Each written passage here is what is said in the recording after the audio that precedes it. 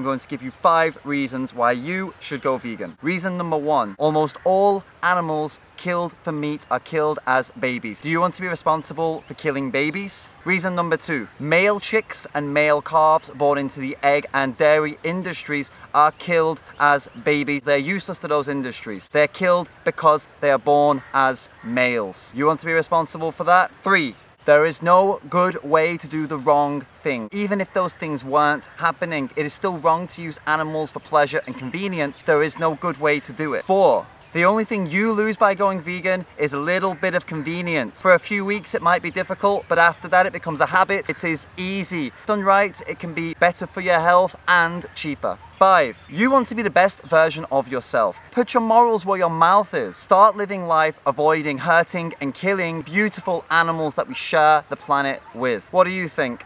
Comment below, and always feel free to message me for any guidance or advice on going vegan.